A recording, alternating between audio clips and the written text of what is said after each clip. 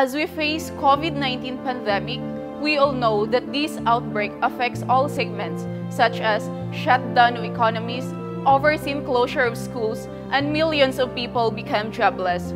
From year 2019 up to present, it is one of the most challenging times. So I want to call upon all the youth to use our youthful vigor to heal a global wounded community.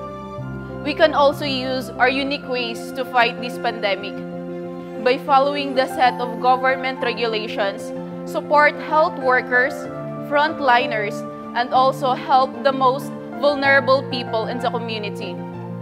Also, I want to raise to all youth to urge to dream more or to dream big, because during this pandemic or whatever crisis we may face, having a lack of inspiration is the biggest barrier.